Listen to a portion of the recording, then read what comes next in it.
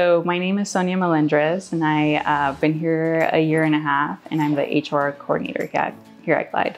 What I mostly do here is I mostly onboard the new people that are starting to work here at Glide, make sure everything is set up, work with different departments, also offboarding stuff. So for example, doing exit interviews and pretty much everything and anything in between when it comes to making sure our employee personnel files are up to date. I came here to Glide because I used to work in corporate, and I felt like there was something missing from my day-to-day, just purpose-wise. So I looked for a place that was in line with my mission and values, and that's how I ended up here at Glide.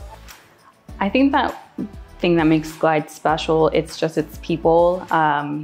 Just walking down the hallways and just talking to people here and the clients and everyone involved, you just really get to see everyone's good intentions and their purpose of why they're here.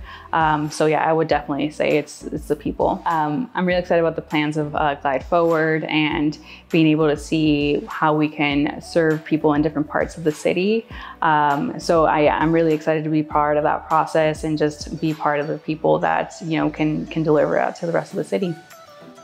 I've worked with Sonia for a little over a year now, and every now and then you're lucky enough to come across somebody that is just, not only pleasant, and has great, communication skills, but just is a smart learner, and quick to learn and grasp anything. She's patient, understanding, and actually great organizational skills. Sonia has done so many things to organize the HR department in her short tenure at Glide, and all I can say is that it's a pleasure working with her, and I am looking forward to continue working with her over the next years to come.